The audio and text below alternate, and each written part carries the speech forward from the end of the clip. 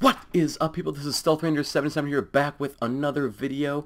How you doing, guys? I hope you enjoyed the previous gameplay from a couple days ago. I had a good time doing this, and likewise, this is another example of an arena gameplay, although just by myself, not with any of my teammates. And as you can see, my face is in it. Still as ugly as it used to be, though, so that's a downside. But today, guys, we are doing an arena gameplay capture the flag, which is a bit different than Hardpoint and S&D from what you've seen previously. So you'll notice that there are a couple differences in this gameplay, and what I'm doing today is I'm doing a commentary over my previous gameplay to show you what my mindset is during certain steps in the game, what I'm doing right, what I'm doing wrong, and just sort of giving you tips and tricks towards tactics going into arena mode when you're playing against better players competitively. And so to start off, during this game you will notice that I'm not running Blast Suppressor. That is because in the Ban and Protect system, which is pre-game, if you're unaware of it, you get the option, each player gets the option to ban or protect anything in the game, and one of the players in the enemy team decided to ban Blast Suppressor. So you will see me not using that, and that is why. The gun that I'm running is the M8 with the ELO sight, stock, stock, quick draw, and rapid fire. I'm not sure if Game Battles rapid fire has been banned or not, but that was really loud. Freaking computer. Stop it! You're interrupting me. Anyways, but you'll see me running that because it helps me get off burst faster, and as to my kill streaks, you will see Hardened Sentry, Hailstorm Missile, and the Guardian, which help to protect the flag and also play offense with as well, because I think the best offense is defense and the best defense is offense, if that makes any sense. And then with Psychosis being my ability of choice, especially in CTF, because it really discombobulates the enemy team when you're a flag carrier, and you'll see that that will effectively be used during this gameplay. So from here, let's get it started. I'm sorry it's been a while, but let's get into it. And so right away you're going to see me go off the bat, running up the middle. I fail about 17.5 G slides, so you'll see that, which is rather unfortunate. And I saw my teammate covering up top, so I figured he was going to provide a little bit better suppressive fire, but unfortunately that's not the case. And in CTF there is an 8-second respawn delay, which can be extremely useful if you can clear out the enemy team. So that is one of the main things you want to do. And from here, I see your enemy pick up our flag. I see a teammate pushing out around the other side, so I'm assuming he's pushing around this side. And so my teammate takes out that guy, thank God, and I'm able to get him off once again because of rapid fire. I think that really helps in clutch situations like that. I'm able to pick up this guy, and from here, just trying to get a secondary with the submachine gun. So I have closer range battles. I wasn't a huge fan of that gunfight, even though I was in the lead. I saw my teammates push from the other side, so I figured I should just back off to protect the flag a little bit more. And from here, I see that I hear an enemy bunker, but I've already committed to the middle of the map, so I'm trying to push from here, just trying to pick up the flag, get some momentum, so that I'm not playing towards their playstyle, but they're playing towards us. And so I have my Psychosis. I noticed that, and during this battle, I don't really have to worry about it. But in this one, as you can see, it comes out really clutch. Also, not only when you're doing battles, but it really discombobulates, and you can actually use your clones as a shield if you play it well. And right there, that was a good example of that. And unfortunately, there's a little bit of dead space here because I'm just waiting for my teammates to clean up the enemy with the flag so that we can return it and we can get it back.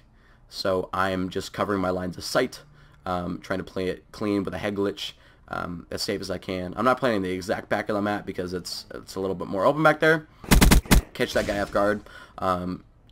Nice 200-point pickup there with the flag capture. It's pretty hard to kill me at this point just because of the lines of sight that I'm watching and my other teammate covering me. I noticed that I have my Hailstorm. We flew out 2 of their enemy teammates, so I'm hoping that they can pick up the flag bring back here in a second. Like I said, it's going to take about 7 years.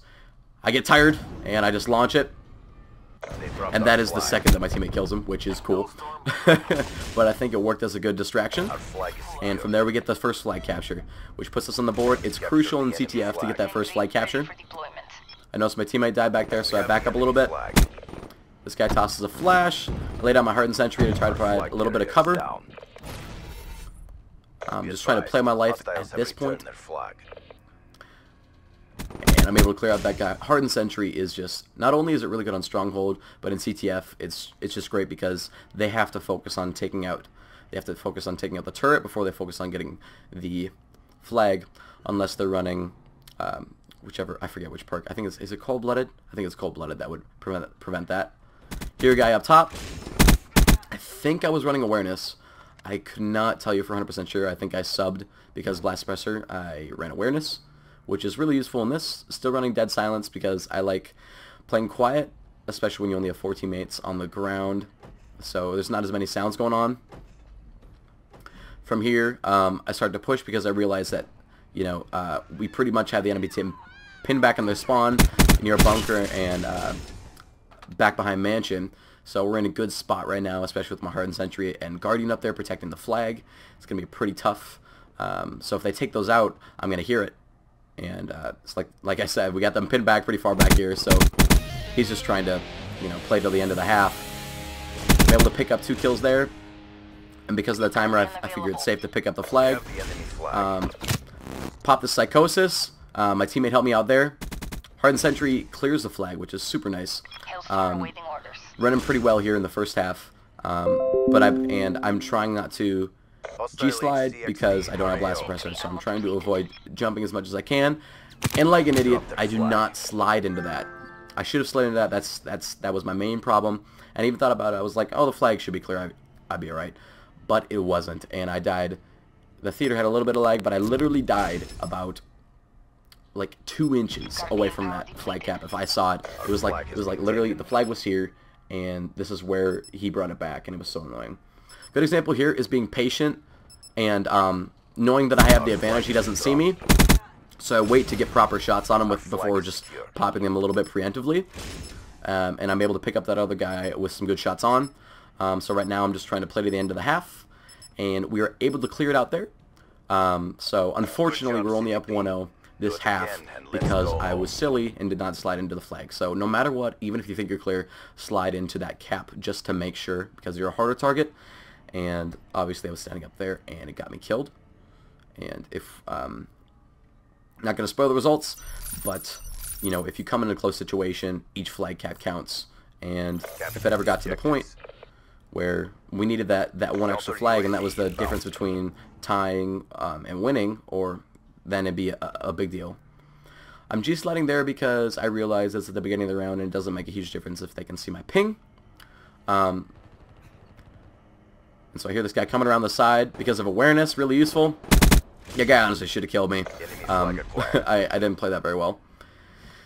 And so from here, I see my teammates holding down a little bit of right side. I got a teammate pushed up far right. So I used this mainly just to see where the enemy was at. And I was going through my kill streaks already, so I just wanted to clear them out. And our teammate's able to get this cap. I see him pushing through. And from here, we get the second cap. We get the second cap of the game. And so now we're in a really good position. Because we cleared out the enemy team, so they're spawning back all the way back on the other side of their map. So they really have to push now. They have to get aggressive. So if we can just start playing our lives and picking up kills, we can put them in a bad spot and trap them just like we did the first half. And I pick up this M8, which means, I don't know, honestly, I shouldn't have, I mean, it doesn't hurt to pick it up, but always make sure if you pick up a weapon, that if you still have ammo on your weapon, that you're using the main one. Once again, you see Psychosis really picking it up, helping out with my teammate, distracting the enemy there. Super useful in Capture the Flag. Super useful. The only thing is that sometimes the drones aren't consistent with the direction they run, so you want to make sure you're using it in an open area and not bouncing them off a wall.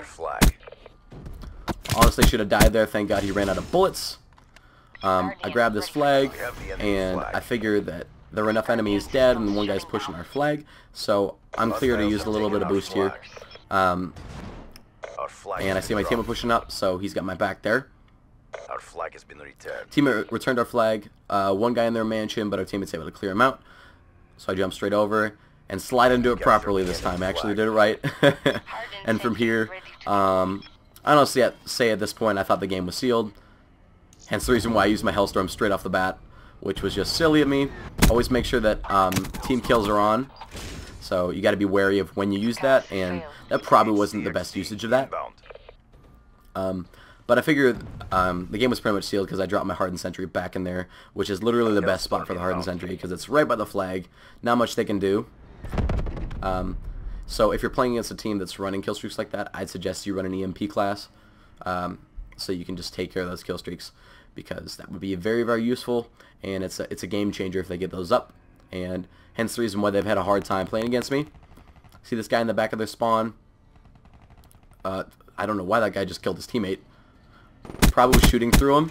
And then from here, I'm clear to grab the flag. I see some enemies over there, but I figure I'm pretty clear. But I pop this anyways just to make sure. And as you can see, it distracts that guy back there. He has no idea what's going on. He's still shooting at him. And so this just goes to show once again how useful Psychosis is if you plan on being flag runner, which I had decided for myself before the map. Once again, slide in, making good plays. I don't even see this guy until the last second. And the wombo combo of the Guardian and the Sentry is able to take him out. We're up 4-0 at this point. So they're getting their butts handed to them pretty well. And I have good teammates. That's one thing I can't complain about this match, is that we had really good teammates here. I gotta get some good shots on me. Slid in an improper time. That's one thing I would tell you to avoid, is sliding and sprinting if you can, because it just hurts your gunfights. I'm running fast hands, but it doesn't make up for everything, especially with a burst automatic weapon in medium to close gunfights. You want to be wary of that. And I'm pretty sure this guy comes back to challenge. Don't do that. If you're, you're below 50% health and a guy's got an M8 on you, he's probably still looking at you, so you probably shouldn't peek it. So don't do that. And from here, we're just sitting in a really good position. And so I'm just trying to play a little bit more offensively just to keep them on their toes, because if we can hold their flag, there's nothing they can do about capping. And at this point, I was confident enough in my teammates and their gun skill and my gun skill to take care of them if they decide to rush us. And unfortunately, I get shot in the back there. A guy spawned in the back corner. Wasn't much I could do at that point. Waiting for the respawn. And from here, the game's pretty much over. I mean, it's 5-0. We've been spawn trapping them pretty much the entire game. Oh, what happens here? Oh, yeah, that's right. If I recall, my teammate blows up his C4.